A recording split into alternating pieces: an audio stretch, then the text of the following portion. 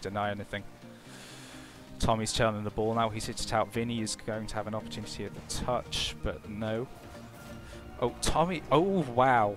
Tommy D. What a legend.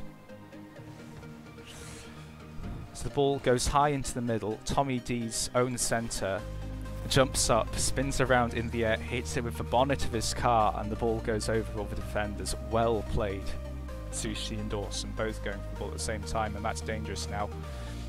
The ball was just off target, but would have centred nicely, and that's a nice. Well, the shot was central. Bendog sets it up for Vinny. Bendog places it out to Dewitt, manages to get a touch on it, but so does Awesome, I believe.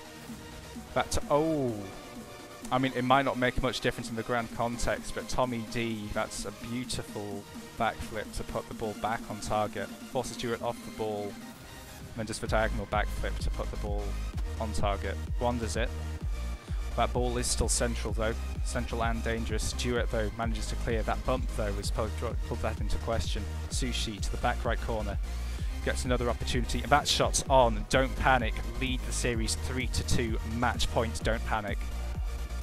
Slightly, but with the ball going loose, there was an opportunity there. There's still an opportunity there for Seers. Again, another touch, tries to put it round. Dewitt with the pre-flip, gets a touch. Bendog puts it onto the wall. Sushi misses the touch, and the Seers are going to have a bit of free ball. Tommy has to save this, and he doesn't. Unless that was a bump, in which case that's even worse for Don't Panic. They have to absolutely play their hearts out now. 2.5 minutes left.